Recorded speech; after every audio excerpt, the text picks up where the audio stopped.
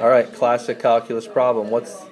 If the limit, it's saying find the limit of this, find this if f of x equals that. This is called the difference quotient.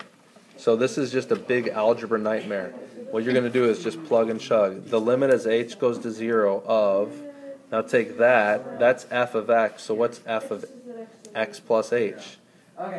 Plug in x plus h everywhere that you see x.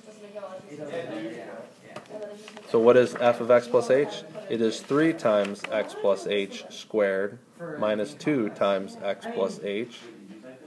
That's this part right there. I'll color code this.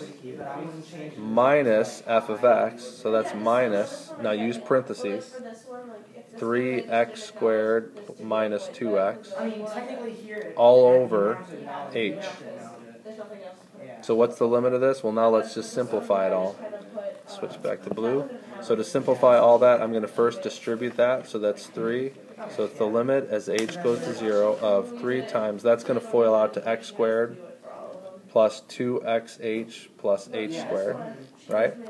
Minus, distribute that negative 2x in. Be careful with that negative. That's what most people forget. 2x minus 2h. Don't forget that negative.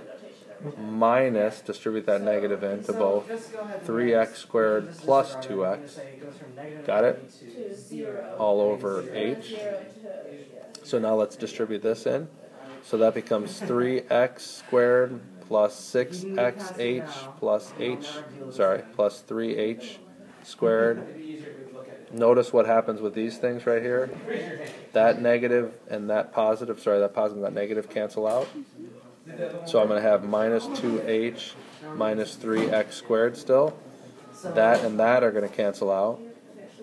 I can now factor an h out of all three of these things. Remember, this was all over h. And it's the limit as h goes to 0 of that.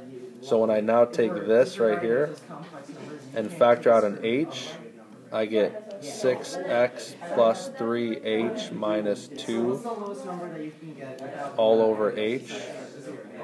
Those h's cancel. Remember, there's a limit. And so this is the limit as h goes to 0 of 6x plus 3h minus 2 all over, well, not all over anything, just that. And now I can plug in 0, and that gives me 6x minus 2. And that's my answer. Thank you. All right. Now you'll learn later the shortcut, and when you learn it, you're going to be cursing out your math teacher's name for not showing it to you. But there's a really quick and easy shortcut, because this is called the derivative of f of x. That's what that's called. It's the derivative.